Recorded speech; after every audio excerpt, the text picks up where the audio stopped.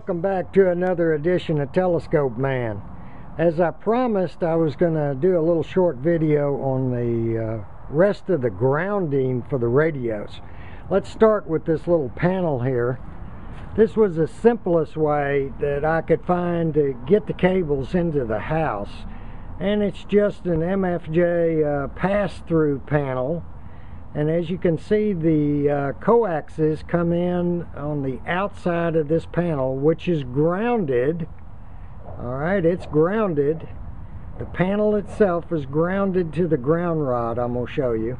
And then on the other side of the window inside the house, you know, you can just connect up your coax to it and run it to your either your antenna switch or you know, directly to whatever equipment. For instance, the cable you see on the left, the furthest coax, that's actually to a little shortwave radio, little holocrafters that I've got inside. So got a special antenna for that.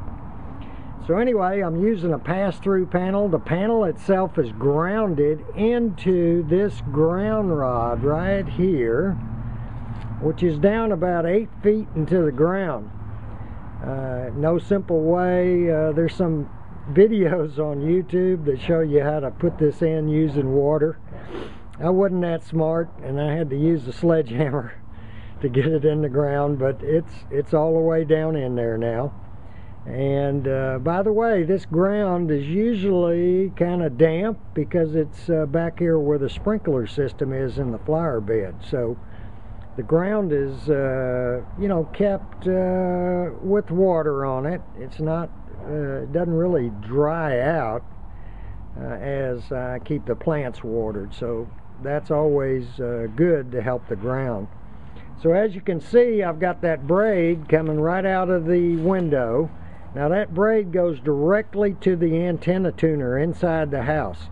So it couldn't be more than maybe 4 feet long, 5 feet long, something like that is the total distance of this silver braid that you see here. And of course it's clamped down onto the ground rod with a regular electrical clamp that you can buy at any kind of electrical supply store or Home Depot or places like that. And I am running one lightning arrestor, and you can see that lightning arrestor down there on the right hand side down there, and that goes to the shortwave antenna, which is way up above the chimney on top of the house. So I attached a lightning arrestor and grounded it to that rod for that particular antenna.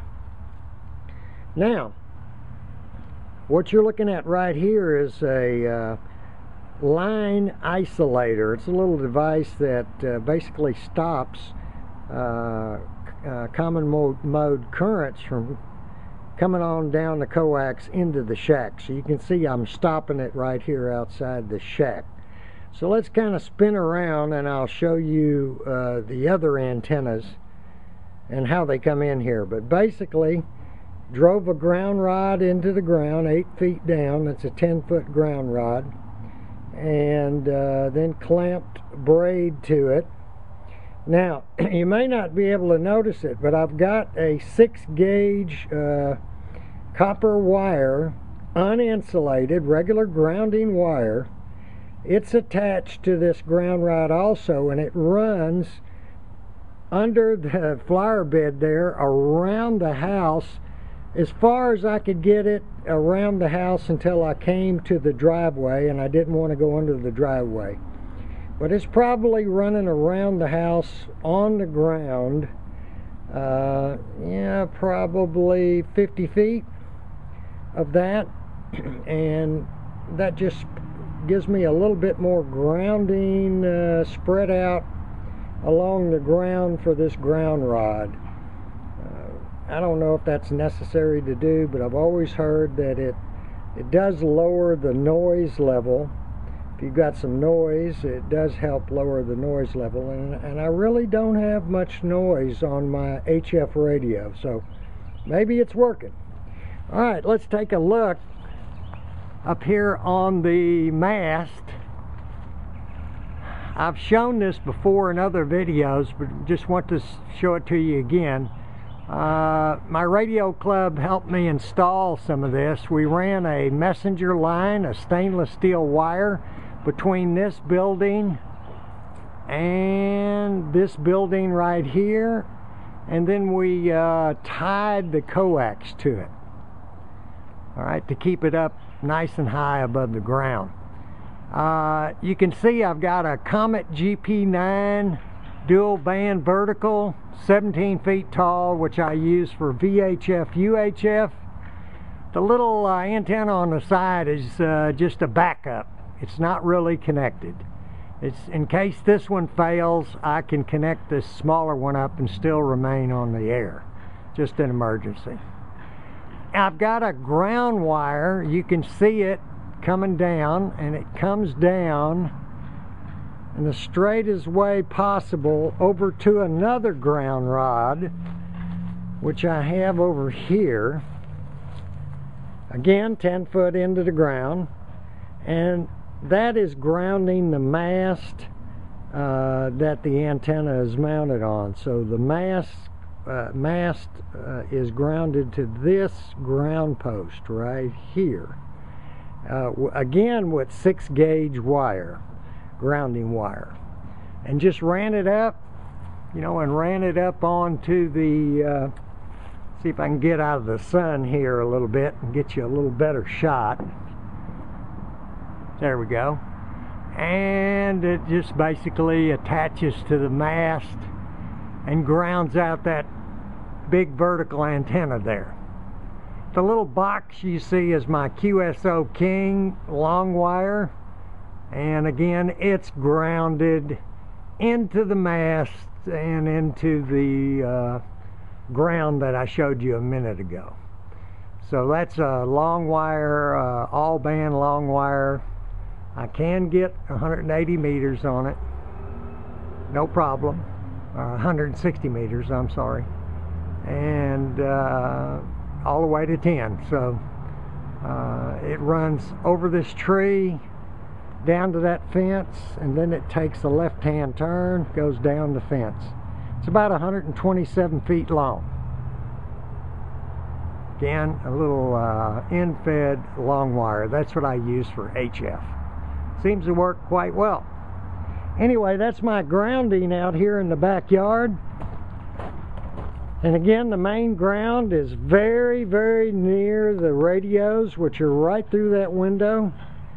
And the braid is very short and straight, basically directly from the antenna tuner straight into the ground rod.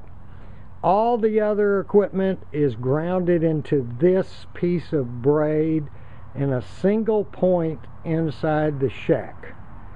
So all the equipment comes into this ground and directly to the ground wire.